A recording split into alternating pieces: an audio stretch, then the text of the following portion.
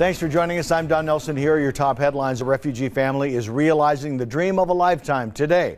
They broke ground on their new home in Meridian thanks to Habitat for Humanity.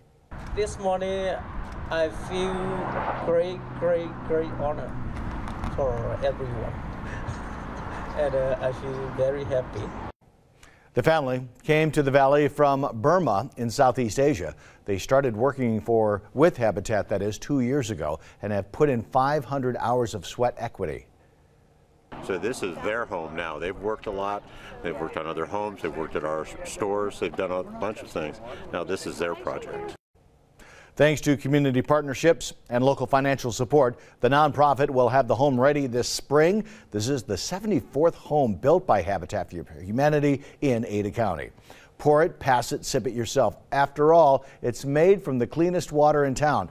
5 local breweries are releasing their newest beers made from recycled wastewater this week.